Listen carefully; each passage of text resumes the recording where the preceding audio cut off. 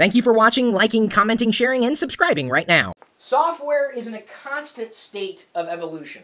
It's always going to change. Darwin would be proud, if he knew that software didn't exist and then existed that way forever. Of course, the version is going to exist that way forever, but software evolves, just like the web evolves. It's just always changing. That's a good thing. And sometimes you have to update your software in case there are security patches. If someone finds an exploit for that software, does that mean that you should patch it? Well, 9 times out of 10, yes, because you want to make sure that you're fully patched, so that your computer or device or whatever happens to be connected to a network, or even existing alone, is safe and secure, as safe and secure as it could be. Got a question here from the community at large, from our partner community at go.tagjag.com/pc-pitstop. And this is David, all the way from the UK. It says, this site was swamped in June due to problems caused by Microsoft's huge security updates. I've just downloaded the October updates, 19 of them, which took about 45 minutes. And he says it's slow broadband. Well, it's not that bad, compared to the way it used to be on dial-up. Anyway, he says, should we congratulate Microsoft on getting it right this time, or should we ask why they didn't release these updates in smaller chunks over a period of time? Well, here's the thing. They released them, right? Even if it wasn't Microsoft, let's say it was Apple, they have to release security updates. Software is constantly evolving. Linux, same thing.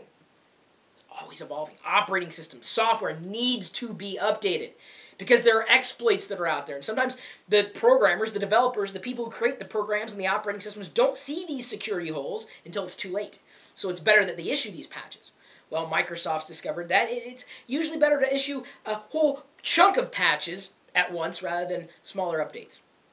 Don't ask me why. They could, of course, leak them out over time, and in some cases you could probably get advanced copies of those patches if you're part of their TechNet or, let's say, the MSDN subscription. If you are a security professional, you probably already know about half of those updates before the general population of the web does.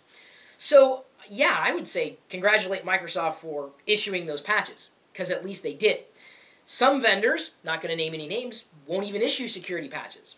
And there are a lot of vendors, not just the vendors or the companies that create operating systems, but software in general. Any software that runs on your computer can be a victim of a security exploit. Any software. All the way down to notepad.exe on Windows. Yeah. It's a program. It can be exploited. Don't ask me how. I'm not that type of person, for better or for worse. But the bottom line is, at least Microsoft's doing it.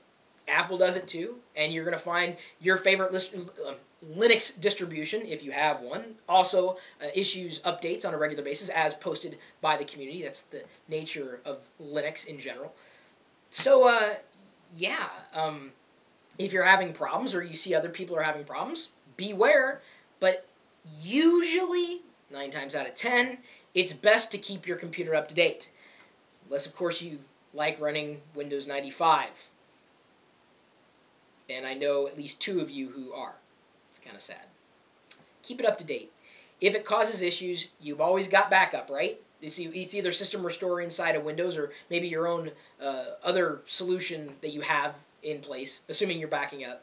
You could always roll back. Just update your software. Don't stay unpatched. It's not recommended in general. You have a different opinion? Fine, go ahead, post it. My email address, chris@pirillo.com. Of course, you're also welcome to join us in our community of technology enthusiasts, including the peanut gallery that I've had, beside me here through this particular video recording. Geeks.pirillo.com is where you can find us. My blog, chris.pirillo.com. You can get your own free WordPress blog at lockergnome.net. And then you could also save money at coupons.lockergnome.com.